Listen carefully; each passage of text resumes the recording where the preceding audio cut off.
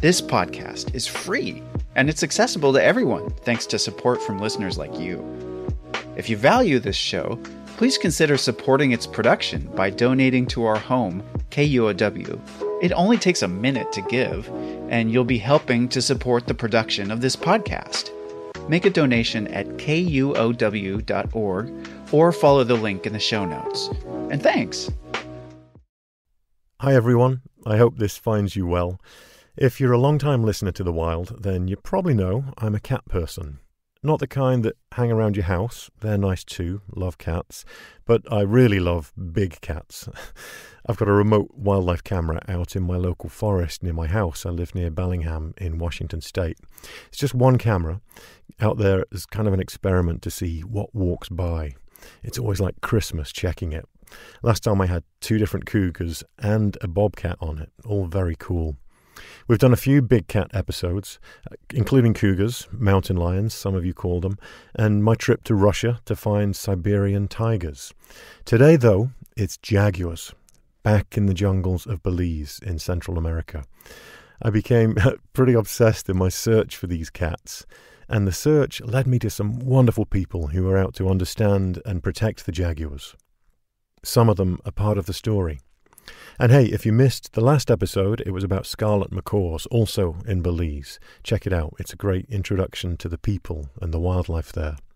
So kick back, lend me your ears, and join me on the path of the jaguar. I'm so glad you're here.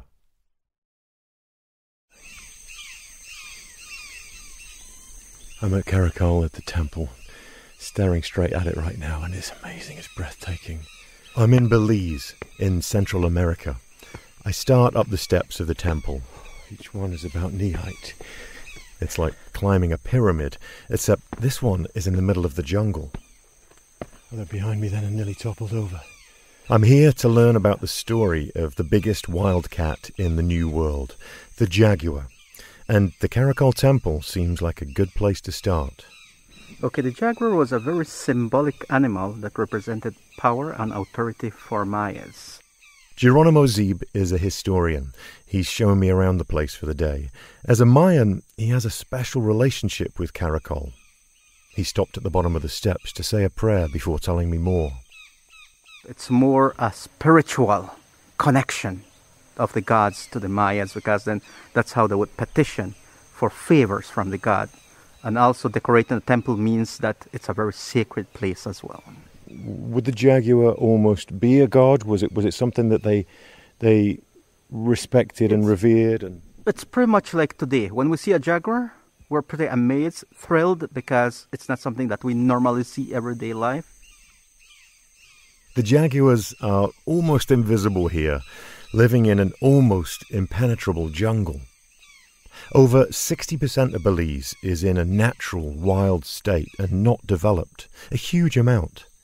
A lot of it's protected rainforest, jungle. There are big reserves in the north and the south parts of the country. But in the central part, development is increasing. Jungle is turning to farmland along the main highway that literally divides Belize in two. The country is close to losing that last forested connection between the jungles in the north and the jungles in the south. And this is a problem, because the key to the big cat's future is connectivity. If their pathway through the middle of the country is cut off, it could be devastating for them. So it's all about saving parcels of rainforest in central Belize before they're lost, the pieces in between the reserves. This is my journey, from the north to the south, through what's called the Maya Forest Corridor. I'll get to know the place and the people fighting to maintain the path of the jaguar. And my fingers are crossed. Maybe I'll even see one along the way. But before I set off, Geronimo helps me out with one last little detail. At the beginning of every episode, I say, I'm Chris Morgan, welcome to the wild. How do I say welcome to the wild in Maya? Tene, Chris Morgan, Kotenesh Tek Asho. Tene, Chris Morgan, Kotenesh Tek Asho. Tene, Chris Morgan, Kotenesh Tek Asho. Welcome to the wild.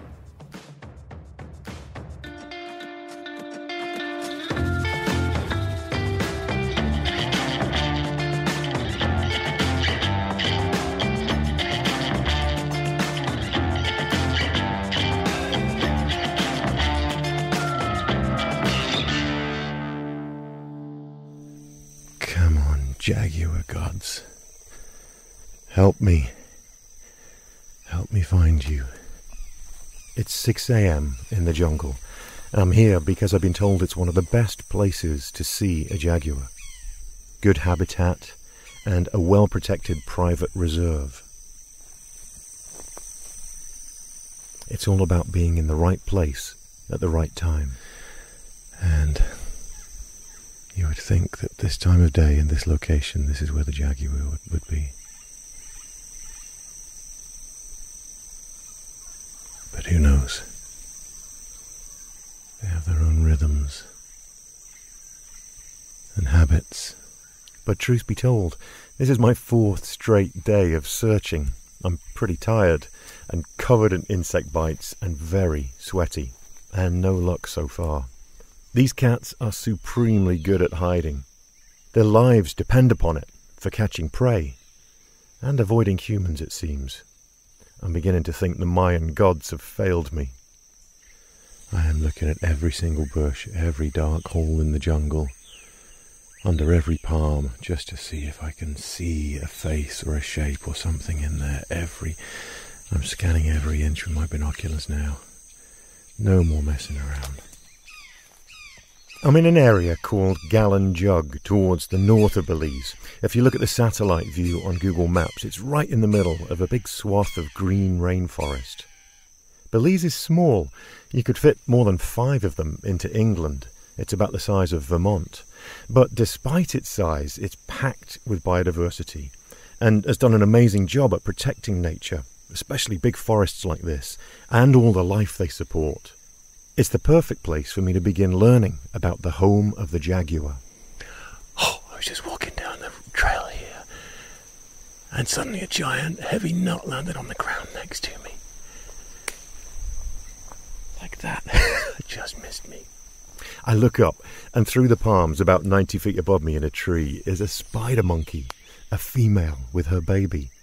I can't tell if she's eating nuts or just throwing them at me. Whoa, that one just hit me. Right on the shoulder. She obviously doesn't like the fact that I'm this close to her. Oh, I just got a splash of something on my face. I think that might be monkey pee. Yep.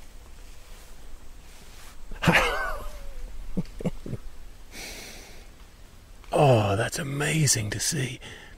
She's climbing across this bough now with her young clinging onto her. Wiping the pee from my brow, I refocus a little bit lower down.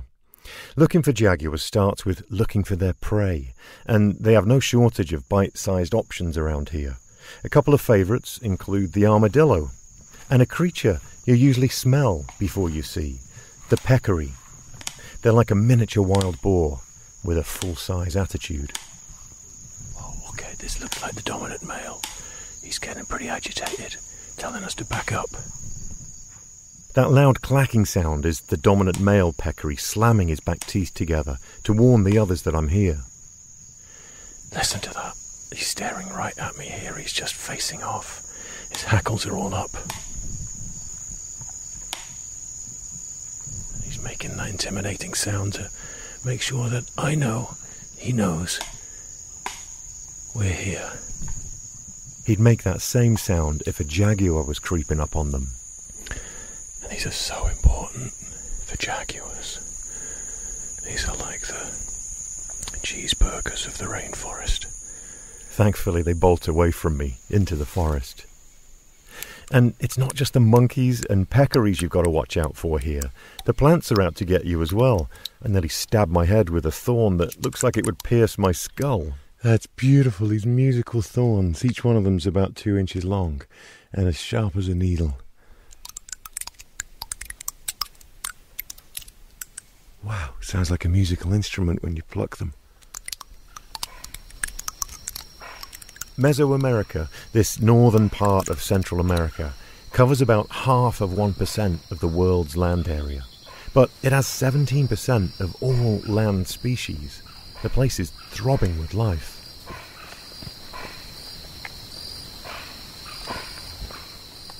The day goes fast, and darkness happens quickly, around 6 o'clock all year round here. So I head back to base, with one thing on my mind. Nothing's better than a nice cold beer. Yeah, exactly. Emile Flotter works at the jungle lodge I'm staying at, and not only does he serve ice-cold beers, but I found out he loves wildlife too.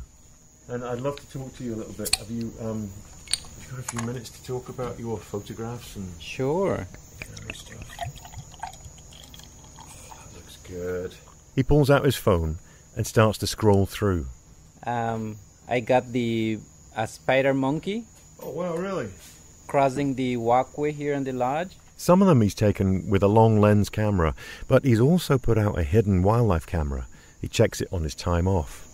This is the puma. Then a glimpse of what I'm here searching for.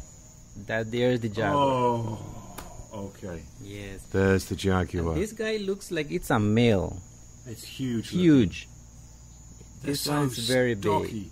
big. It's Yes. got such powerful Yes. legs and but not long. They're just all muscle and power, aren't they? Beautiful patterns. Look at that face. The jaguar looks otherworldly. Oh, yeah. Maybe because there's nothing like it where I've ever lived. Exotic and stunning. Its orangey coat is covered in large black spots called rosettes. And at first glance you might think leopard, but jags are bigger, 6 feet long, plus a tail that adds another 3 feet. A big male can be 250 pounds. Emile feels like a kindred spirit. His love for these animals runs deep. Every time he has a day off from working behind the bar, he's out in the jungle trying to get that perfect photograph. It's like a therapy for me. You know, it's very special. I can explain it. You know, all my free time, I just go out hearing the sounds of the birds. I think that's my music. And ocelots, jaguar, pumas, gray foxes. In general, I just love animals. It's one thing seeing a jaguar on a camera trap like this, but Emile has had some personal contact with one of these cats too. And one morning, I was walking, and there's the jaguar on the front going like 7:20 in the morning. So he's going. I'm start following the jaguar. So there was a curve on the road. I thought he left. But when Emile got to that curve in the road, He started coming towards me. So I just kneel on the ground. I start shaking. My heart's beating, and the jaguar just steering on me. Emile was scared. He wasn't sure what to do.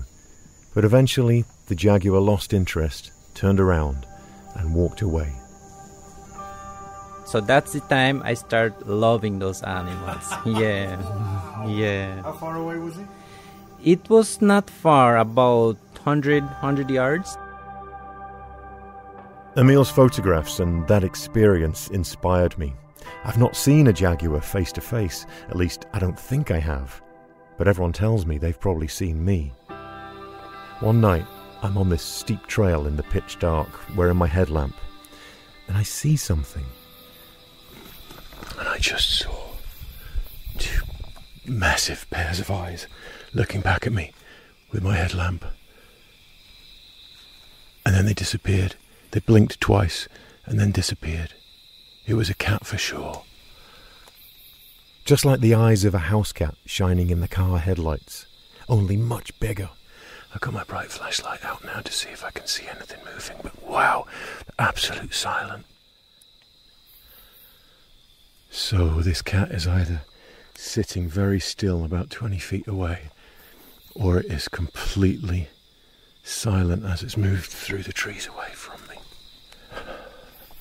Nothing like 2 big blinking eyes looking back at you from the rainforest in the pitch dark to get your heart rate up.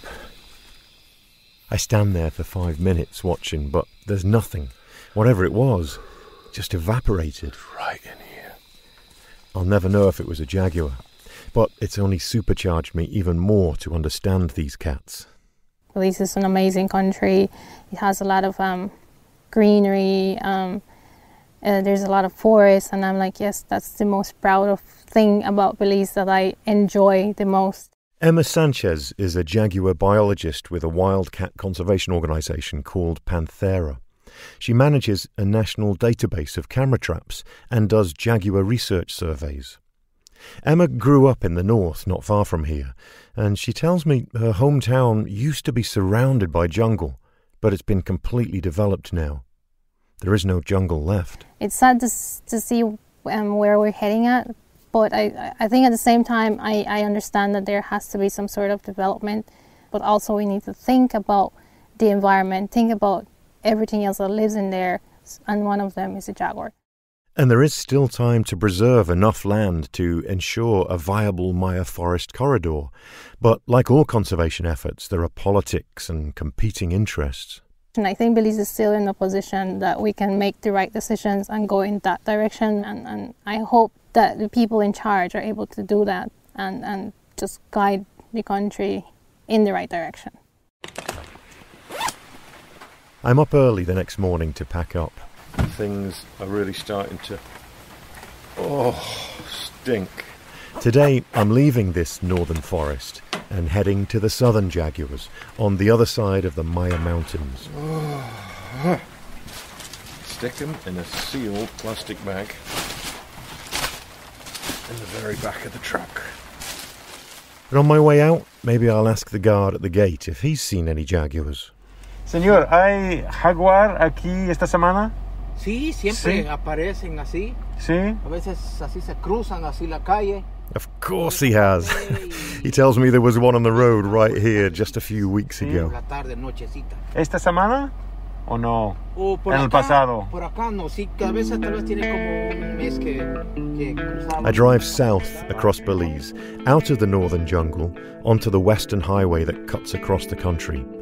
A highway that makes my trip easy, but is almost an impenetrable barrier for wildlife. 4 hours later, and I've arrived in the southern refuge for jaguars. All right, Coxcomb Basin Wildlife Sanctuary. Picture of a jaguar on their logo. This is the place. Coxcomb is ground zero when it comes to protecting jaguars. In the 80s, thanks to the biologist Dr. Alan Rabinowitz, it became the world's first jaguar preserve, and it's where they've been studied the most. Coxcomb is named after the mountain peaks here. They look like the pointed comb on the top of a rooster's head. The reserve only measures 22 miles by 9 miles, but it's packed with interesting wildlife.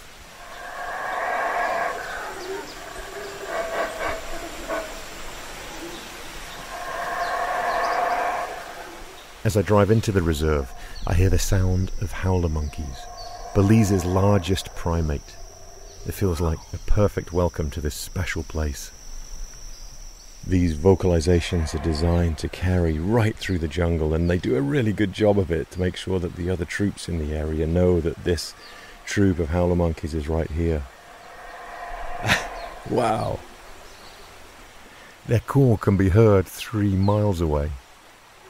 They make the forest seem endless. Not surprising they used this sound apparently in the movie Jurassic Park for the sound of the Tyrannosaurus Rex.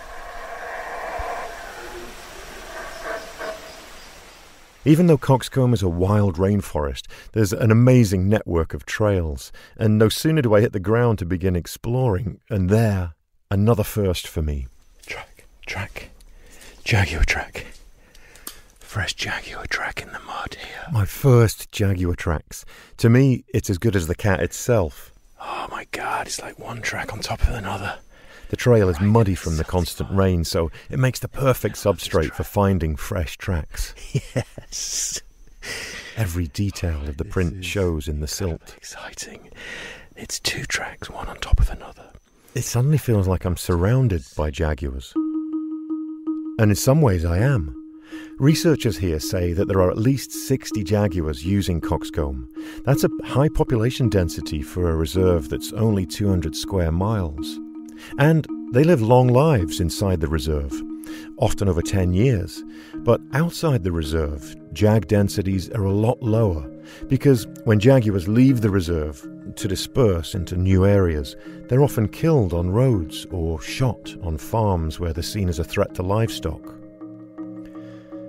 Jags try to avoid these human threats, but that's almost impossible when their habitat is being torn down. In one study, half the jaguars captured on cameras outside of Coxcomb were dead within 2.5 years. Up north where I was in Galanjug is great jaguar habitat. It clearly is here too, in the south. But for a big cat, it's getting between these protected places that's the problem. And it's the whole reason to try and connect them with a corridor. I carry on a bit further down the trail, and there's something else. I just got another whiff of cat pee, and sure enough, it's coming from this tree in front of me here. And I can definitely smell it. The more miles I hike, the more jaguar sign I find. Check out these claw marks. Some of them look really fresh. Look how high they are. I'm 6'4", and I can't even reach that top one. Jaguars share the place with other big cats too. Pumas, mountain lions. There's enough food and space for both. They work around each other. Different places, different times, different food. I spend several days in Coxcomb, but it's finally time to head out of the reserve, to the middle of the habitat corridor. As I'm leaving, I run into one of the rangers, and of course he's eager to tell me about his recent sighting. You see, when you get this curve here, Yeah. Going down the hill, the first going down the hill, Yeah. That's where I saw Mama Jaguar with 2 KUOW. No. Yeah, they were just walking on the road, having fun. Oh. So I see that, I stopped, I cut off the ATV and was just sitting there and watch what they're going to do. Yeah. And they're coming. They're not paying no mind to me. Really? Yeah, they get close to me, like from here to the vehicle, and they just stop. Wow, who's this? Yeah. That's amazing. Yeah. And they weren't too nervous? No. Wow. Yeah, they were very cute. Well, I loved what he said. If we sat here for a week solid, he said we would definitely see a jaguar. That sort of renews my hope. Coxcomb and Galanjug up north, where jaguar numbers are healthy and protected, are really important because they're like reservoirs of jaguars. But the central part of the country, the part I so easily drove through to get here, still isn't protected enough to guarantee jaguars can do the same. So these 2 protected areas somehow need to remain connected. And at this point, there's just only one option to have that happen.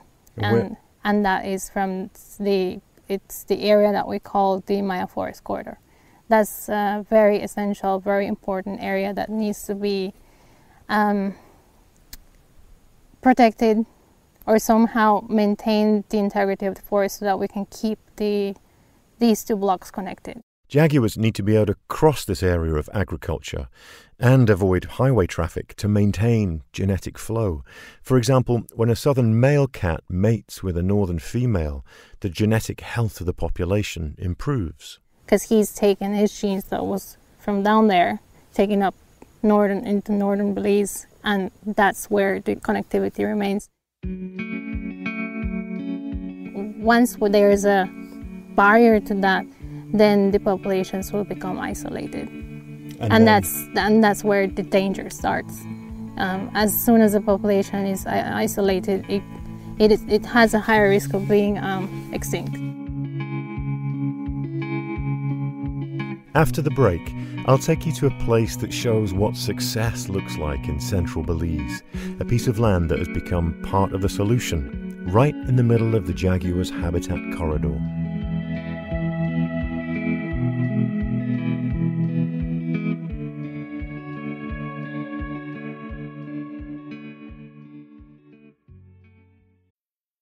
I'm Alex Schwartz. I'm Nomi Fry. I'm Vincent Cunningham, and this is Critics at Large, a New Yorker podcast for the culturally curious. Each week, we're going to talk about a big idea that's showing up across the cultural landscape, and we'll trace it through all the mediums we love. Books, movies, television, music, art. And I always want to talk about celebrity gossip, too. Of course. We hope you'll join us for new episodes each Thursday. Follow Critics at Large today, wherever you get podcasts.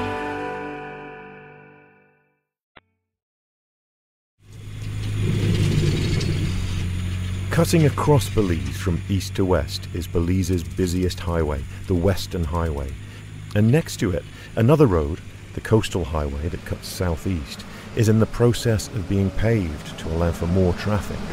It feels like this backhoe is literally digging away a jaguar habitat here. The land alongside each highway here is rapidly being transformed into mainly agricultural land and cuts a swath like a checkerboard across jaguar habitat.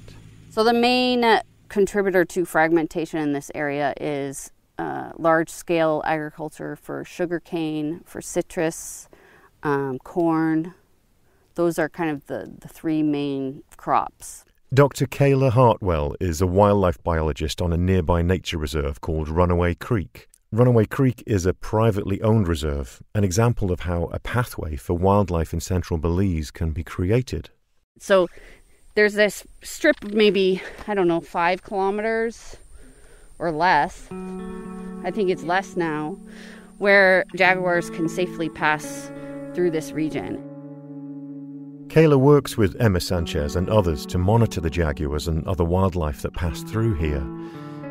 Development is making this corridor tighter and creating a bottleneck. So conservation organizations and donors are trying to buy up parcels of land to protect them from development and keep them wild.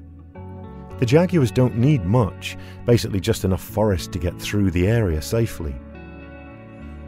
Emma tells me the land parcels around here are essential. It's like a giant jigsaw.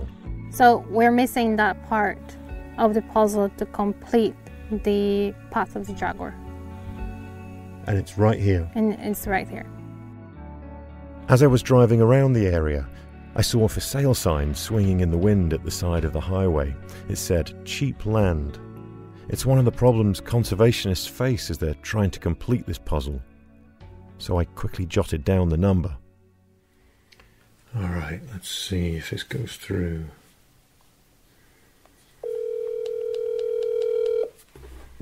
I decide to call the real estate agent to see what kind of price jaguar habitat goes for. Good evening. Hello, I'm calling about some land that's for sale on the Western Highway, just east of the coastal road.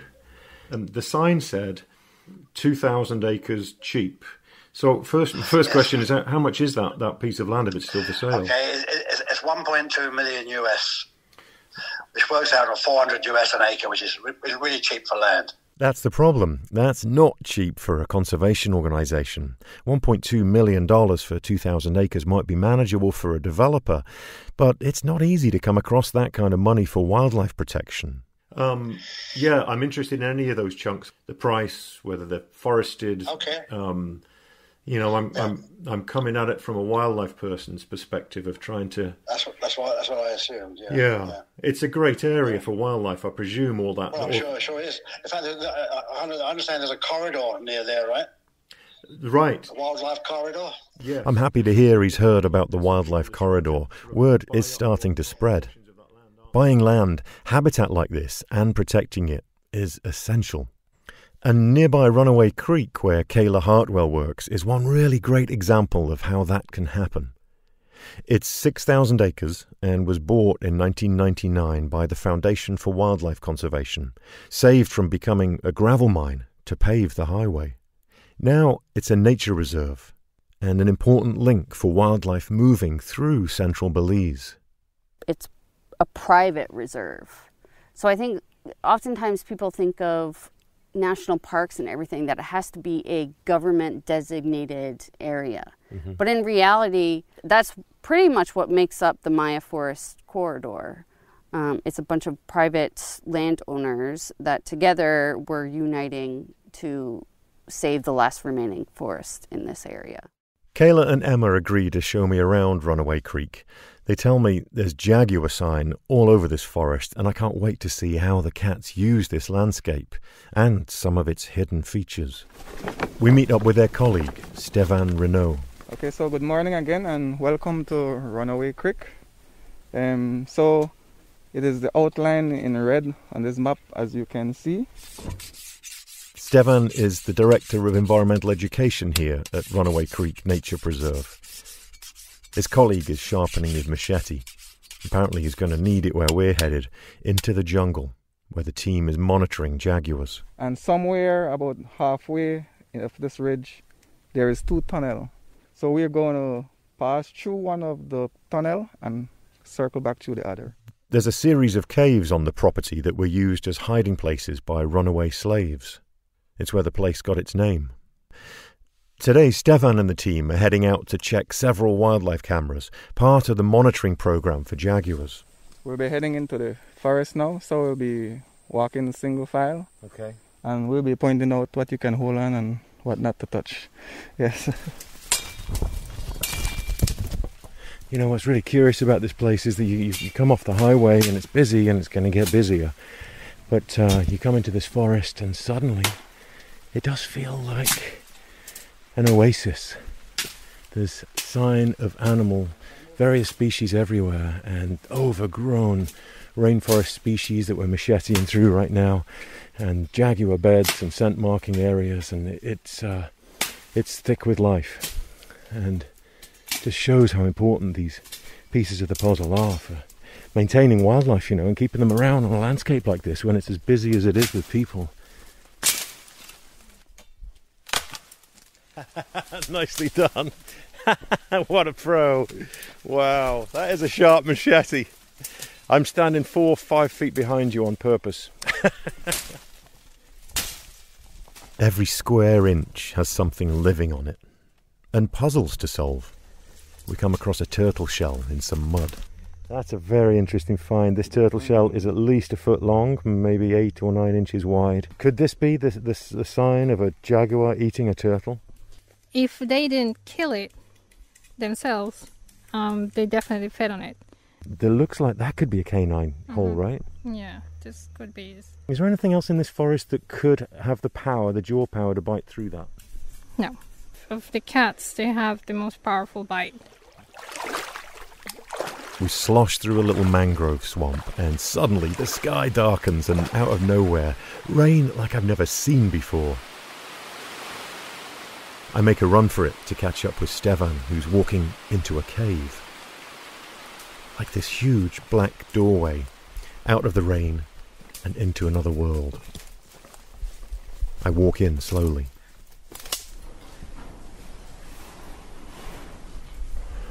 It just makes you want to fall silent when you walk in here.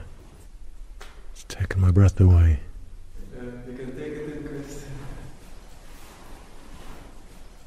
There are smooth shelves carved into the side of the wall here. And on those shelves are paintings, Mayan paintings. And oh my goodness, I think one of them is a jaguar. Spots down its spine and on its flanks. I just got the chills. It looks like it could have been painted yesterday. An ochre-coloured jaguar, about 6, maybe 7 inches high. You can see the spots on it. The jaguar is walking to the right towards a rectangle with a double circle in the middle. It's the first painting like it found in Belize, and there are only 9 of them known in Mesoamerica. Stefan interprets the painting for me. So the Mayas, they revere the jaguar due to the power of the cat. So, and the day it's the sun, and at night it transfers itself into a jaguar to pass into the underworld. This is exactly what you're showing. This is a cave. The Mayas call the cave the underworld. So the cat is transforming itself from the sun into a jaguar to pass into the underworld, Xibalba, which they are, and then comes out in the morning as the sun again. Do you know how old these paintings are? Yes, these paintings are about from like 300 AD, so that's like 1700 years old. There are pieces of pottery here. 20 or 30 fragments of them. There's a crushed peccary skull, which looks like it's been attacked and bitten into this skull by a large carnivore, probably a jaguar. There's some bones here. Oh, it's a treasure trove. It's just blowing my mind. Okay, back on the trail to check the cameras. That's what we're here for, but I just didn't expect this surprise detour into this cave. It's just absolutely incredible. We walk through the cave. It's a tunnel connecting two parts of the jungle through the middle of a mountain, right here in the heart of the Maya forest corridor. Then we enter a second cave. There are eerie-looking monkey faces carved into the limestone. And there's a surprise here too. So we're inside the tunnel now. Hey, look! The jaguar tracks. There are cat tracks everywhere, different sizes in the soil of the cave floor. The tracks have been sheltered from the rain here, so they're as clear as the day they were pressed into the ground. And this one, I would say, probably like a few days old. It's a nice clear print. When you shine your flashlight on it like that sideways, it shows up very well in the depths of this cave. Amazing to think of them walking through here. It's pitch dark, so our headlamps are now on. A bat circles us, and then poof, we trigger a camera trap. The team monitors several of them to see how many jaguars and other species are moving in or through the reserve in this part of the corridor. Kayla takes out the memory card to see what's on it, and we all huddle around. The excitement is up, guys. Literally, my heart's pounding. It is nuts. I feel like I'm in a weird dream with all these strange new friends. The camera's memory card is almost full. Surprisingly, there's been a lot going on here. First up is one of the main jaguar prey species. What is that? Paca or gibnut, the largest rodent. Okay. It looks like a 25-pound guinea pig with spots. A tasty treat for a hungry feline. Kayla clicks through more photos. There's another possum.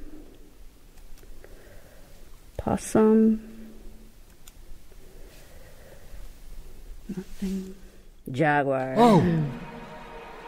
Oh my God. So this is Big Eye.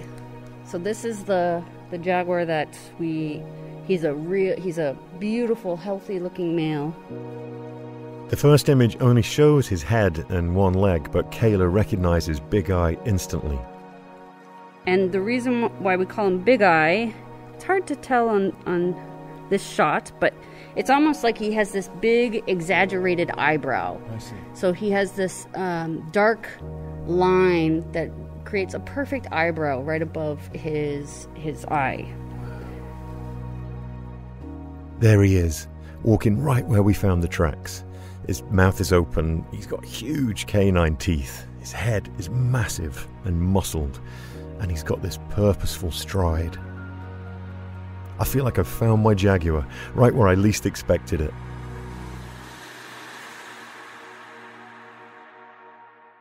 And he wasn't alone. The camera has captured other cats too. There we have a puma. Wow. Ooh, an ocelot. Wow. Cool. Okay, that is amazing. There's 3 species. 3 species of big cat in this one cave. The 3 largest. These are the 3 largest. That's 3 of Runaway Creek's 5 cat species. And Big Eye wasn't the only jaguar that had been in here. There's another male and 2 females. 4 jaguars, 2 pumas, and 1 ocelot. All on one camera in a cave. And like the cave itself, Runaway Creek is sheltering them in this in-between world. There are 50 caves at Runaway Creek. It's magical to think of all the animals using them. It's a place that's always been a shelter for humans and animals. And what's clear is that it's an essential part of the Maya Forest Corridor puzzle and an example of what's possible. And there's land that's disappearing all around us. And so Runaway is kind of a stronghold in this area where we know that Runaway Creek will always be protected. There are several parcels of land here that could follow the example of Runaway Creek and become part of the Maya Forest Corridor. Preserving corridors for jaguars also preserves habitat for so many other species and maintains fresh water and healthy functioning ecosystems that benefit all of Central America. And it's not just the big forests that the jaguars need. but also the pieces in between. Put together, they are formidable. The people working to preserve the path of the jaguar know that, and perhaps the Mayan gods do too.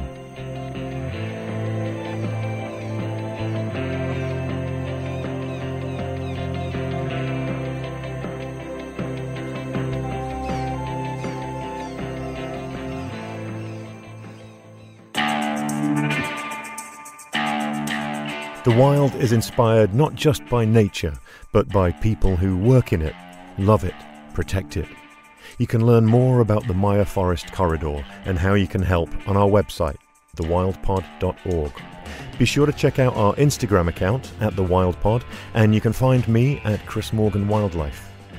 A very special thank you for their kind financial support to Rose Letwin, Jill and Scott Walker, Ellen Ferguson, Anna Kimball, John Taylor, Mark and Rebecca Wilkins, Bob Yelleries, and Paul Lister, and to Paul's organisation, the European Nature Trust, for making this trip to Belize possible. Thanks to Bart Harmson, Marcella Kelly, and Hugh Robinson for their knowledge and help. And all the people of Belize who made us so welcome and helped out along the way. I really fell for your beautiful country. The Wild is a production of KUOW in Seattle and me, Chris Morgan, with support from Wildlife Media. Our producers for this episode are Brenda Phillips and Matt Martin. Jim Gates is our editor. Our production team includes David Brown, Juan Pablo Chiquiza, April Craig, Kara McDermott, Tio Popescu, Darcy Riggins-Schmidt, and Brendan Sweeney. Our theme music is by Michael Parker. I'm your host, Chris Morgan. Thanks so much for listening. If you enjoy The Wild, please do ask your friends to follow our podcast. And if you have a chance, please give us a review. Thank you, and take good care.